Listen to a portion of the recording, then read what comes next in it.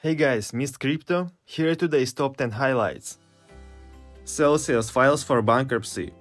Company's liabilities overweight its assets by $1.2 billion. Celsius owes funds to more than 100,000 creditors.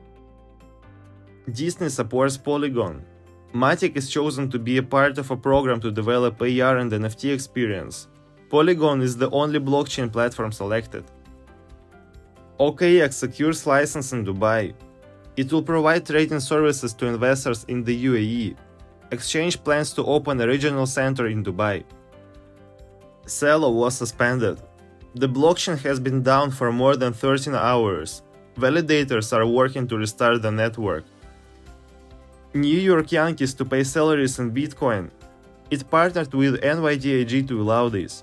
Yankees is the first MLB team to pay its employees in crypto. BNB is fighting scams. Blockchain launches a DApp-based red alarm with built-in anti-fraud tools. It will show the risk of the project by entering its contract address. Bitfinex supports El Salvador. Exchange donated 36 Bitcoin to Salvadorian business. Bitfinex also helps the country with the crypto regulatory framework.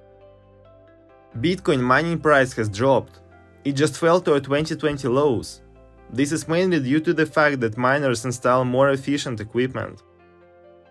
GameStop marketplace breaks records. Platform shows higher NFT sales than Coinbase. It has been live in beta for a little over 48 hours. JP Morgan expects Bitcoin will go lower.